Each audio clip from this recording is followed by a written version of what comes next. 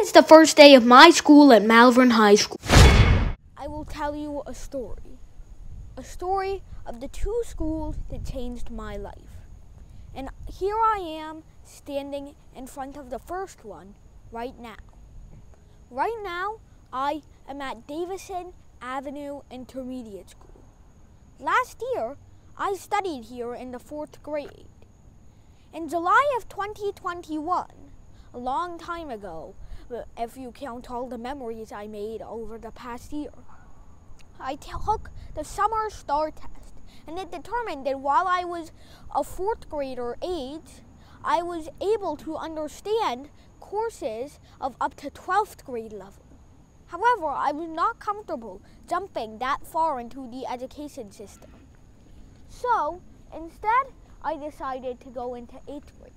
However, since I was still 10, the school board determined that I still needed some connection with other peers of my age.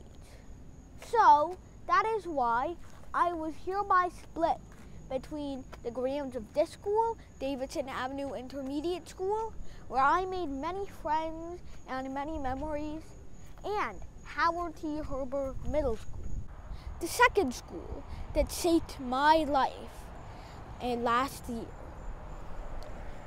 Now, I took 5 middle school or 8th grade level courses here at Howard T. Herbert Middle School.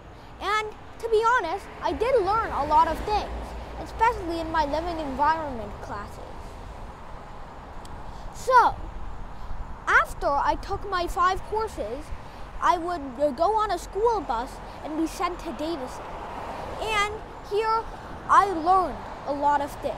In fact, at the end of school, I did so well that they offered to make me take the Regents. Because I got over 85 in all of my Regents exams, I will be going to 9th grade at Malverne High School. And here I will be taking many courses, 2 of the most notable being pre-calculus and an AP in advanced physics. So now, today is my first day of school. I have 3 goals. Number 1, to be a gold medalist for the USA in the International Math Olympiad. Number 2, get into a very high university, such as MIT, Princeton, Columbia, or Caltech. And my 3rd goal is to become the youngest Harvard student for the past 100 years. Wish me good luck.